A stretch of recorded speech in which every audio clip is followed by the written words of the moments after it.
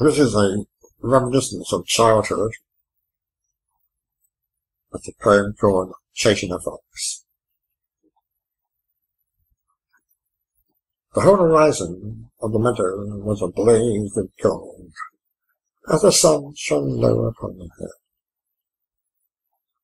With the tussocks of flames of light, we felt part of the glow, as if in a dream.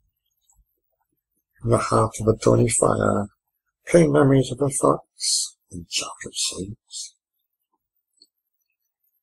In the wild of henna grass, we passed the time that seemed to last, wandering among bushes of rose-coloured dragons, over which hovered the sky infested with flies. We grew bored, so, imagining the flowers to be our foes, we cut down the perfumed creation, sticks we called swords.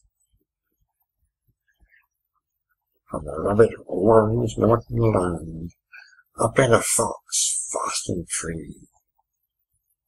Sensing its danger, it scurried to hide among the trees. Now the gesture on make-believe became real. In such speed of sport, the Caesar fought with someone. He had something to kill. He entered in between the trees, charging between walls that were overflowing with ivy, ready to flood the path that we dwelled too long. What hopes had it already drowned?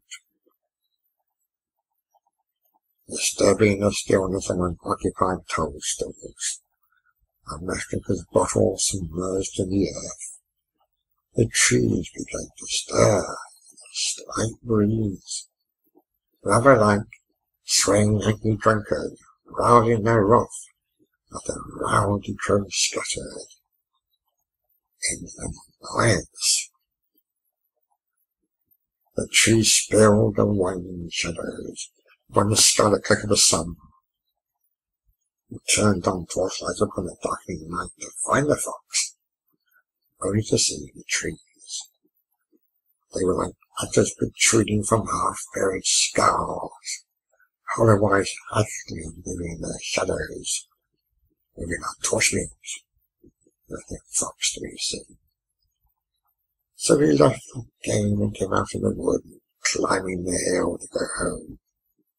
The clouds of a deep red sky spread the colour of mauve through the dusk, blending with the hues of the moorland fields, casting the blue on the distant hills. We turned to look down upon the trees. There was no gold light, only the darkening of our day.